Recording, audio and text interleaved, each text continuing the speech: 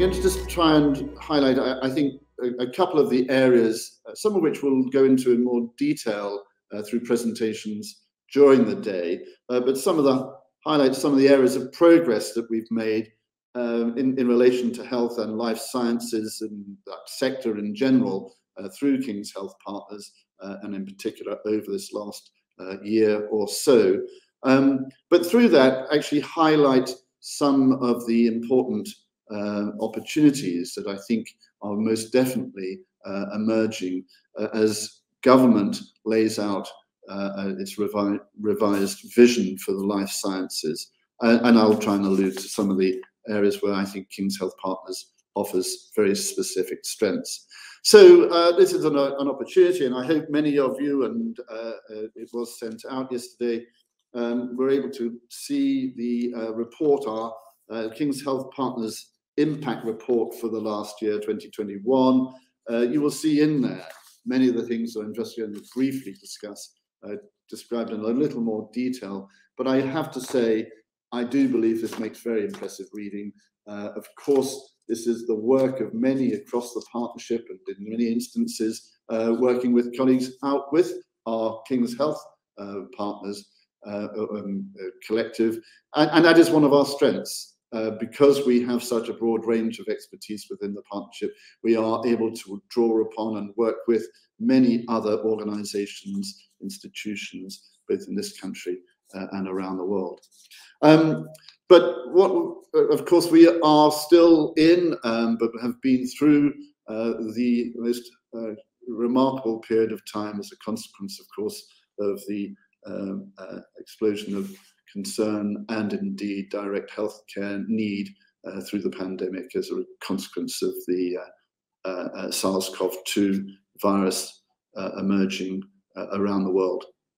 We, I think, have much to be proud of and recognize the efforts that have gone on in King's Health Partners. And I think what is particularly interesting is the speed with which we were able to bring colleagues together to then address some of the rapidly emerging challenges that required us to consider.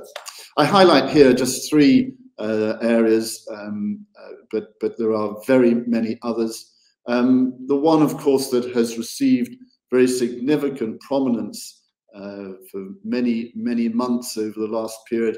It was hard to wake up any morning not hearing of the latest data release or evidence that had been drawn from the COVID symptom study run by colleagues across King's College London and within King's Health Partners.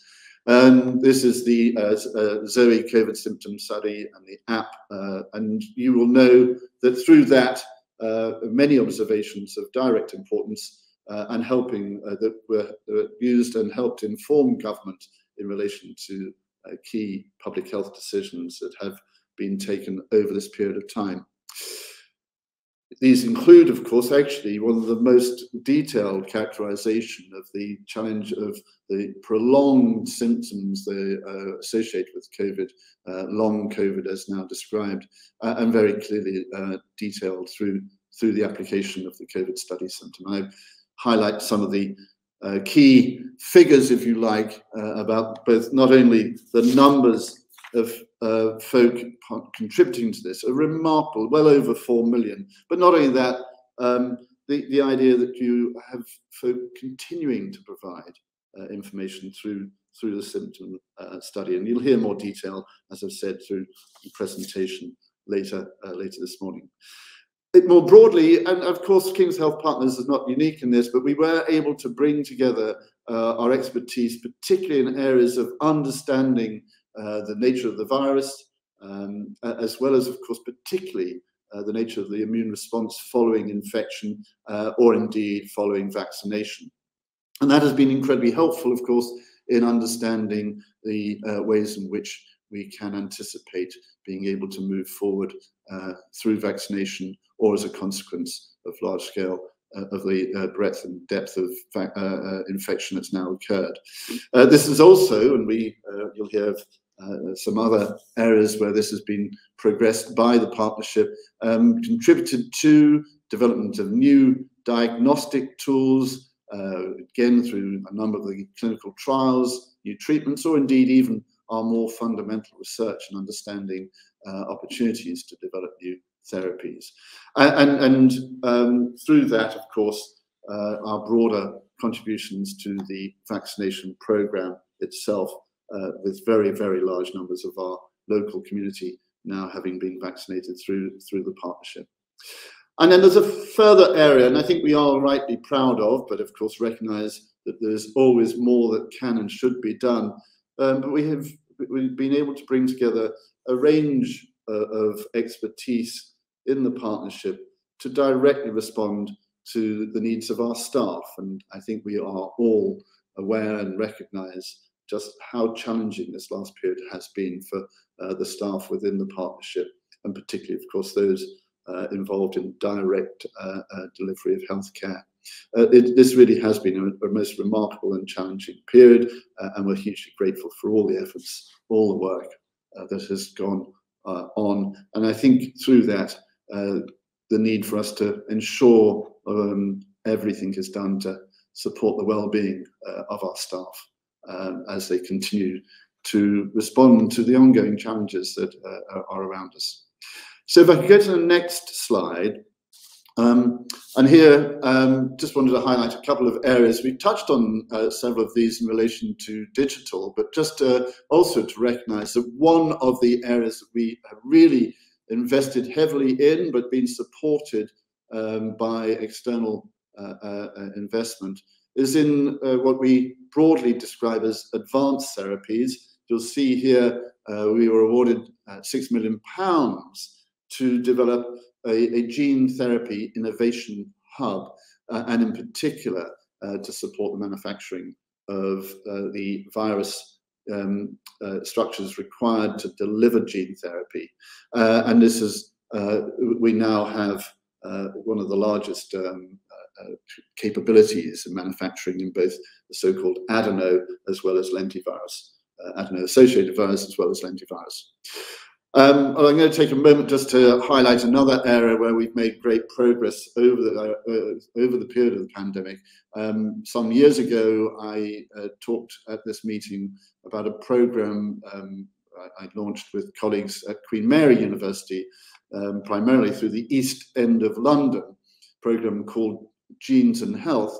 This is brought together as a community-based population study, a genomic study, focused particularly on the Bangladeshi and Pakistani heritage families and individuals mainly living in the East End of London. We've now extended this to the centres and colleagues working in Bradford and indeed Manchester in the north of England. Through this, we have currently recruited over 50,000 of the local population, with an ambition to get up to 100,000. But I'm delighted to say we also, through this, have made some remarkable observations. We contributed to the understanding of the genetic basis of predisposition to severe COVID, again, mainly because we had one of the largest groupings of folk of those ethnic heritage dimensions that had not been studied greatly elsewhere around the world. And not only that, we have now and will be announcing, but we have certainly formed agreement to develop a very large industry partnership to support the ongoing genetic studies in this population, and we'll be launching the detail of that in the next week or two. We talked already about the importance of health data and the application of AI, and here I'm really pleased that we've made a lot of progress through our AI Centre for Value-Based Healthcare. But not only that, of course, the broader application of technology is an area of importance and great focus for the partnership. And again, delighted that we have launched a Department of Surgical and Interventional Engineering, which includes a fully established but mock operating theatre. You see here at the cost of some 10 million, where we can apply AI to really developing improvements in the way in which surgical interventions are delivered. And I've referenced already our prominence in and further developments around advanced therapies and the award from Government Research England for a new advanced therapies accelerator is highlighted here. And if I can go to the next slide, well, government is very focused on the strengths that we have here in the UK in the broader life sciences. And of course, this is seen as one of the very important areas for future development, not only for the prospects of bringing improvement in health and well-being, but of course also to wealth and wealth creation. The areas that have been specifically referenced as a consequence of the life sciences vision refresh, they're listed here, but I am just going to walk through these, not least because it allows us to just remind ourselves the strengths that sit within King's Health Partners that are relevant here, and why I think many of us believe there are very significant opportunities. So the 7 key missions that are highlighted within the UK Life Science Vision include a very strong focus, as one would expect and anticipate, in trying to develop and improve translational capabilities in the broad area of neurodegeneration and the consequential dementia that follows. And we, of course, have very significant strengths in this field and contribute to the national effort in relation to the UK Dementia Research Institute. In the broad area of diagnosis and treatment using immune therapies, particularly in relation to cancer, well, I've already referenced as a part of the response to COVID our capabilities in relation to immune monitoring. But equally, of course, through our advanced therapies program, we are incredibly well placed to interdigitate between the application of those advanced therapies, particularly for cancer care, but also determining the immune response to them. But through that, actually also asking the question of, can we use our better understanding of the immune response to create new therapies for the treatment of cancer? And I think you'll hear a great deal more of this over the coming few years. We do have significant strengths in our understanding of infectious agents. Of course, we're all aware that in the UK we have major strengths in vaccine development, and the Oxford vaccine, the AZ AstraZeneca Oxford vaccine is a great demonstrator of that. But we also have, as I've referenced, this incredible capability for the development and manufacturing of vectors that will also allow us to contribute to this broad area of vaccine discovery, development and manufacturing. In cardiovascular disease, well, Sally Morgan has very kindly already indicated not only where we have enhanced, I think, our capability through the partnership with the Royal Brompton and Harefield and areas that we very much seek to continue to develop, but we have very strong underpinning in relation to the science of cardiovascular disease, and indeed also have for some considerable time sought to work very closely in the understanding of the metabolic, the changes that occur, particularly as a consequence of the problems associated with obesity as contributors to cardiovascular disease. And Sally also highlighted, and I think made it very clear, that perhaps as much the opportunity that's arising as a consequence of the merger is in relation to respiratory disease. This has been highlighted through the pandemic, the impact, of course, of the viruses primarily on the lung, and we've seen significant differentials in relation to those who have very severe consequences as a consequence of infection. But respiratory disease has been, I think, under research, and I'm delighted that we at through King's College London, but in partnership within KHP, have now attracted a number of leading clinical academics who are going to be contributing through the partnership to address aspects of the mortality and morbidity arising from long-term respiratory ill health. And that, of course, is relevant not only to the UK, but around the world.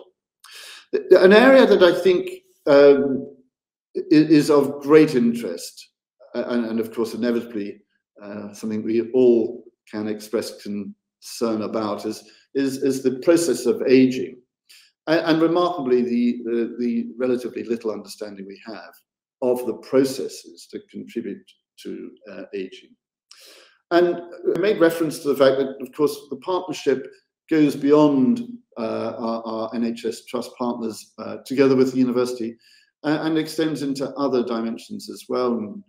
Across London, working with our other AHSC partners, we have great capability to really expand our understanding of these processes. But I also highlight the partnership that we have alongside Imperial College and UCL as founding partners with the Francis Crick Institute, the very large institute just adjacent to St Pancras railway station.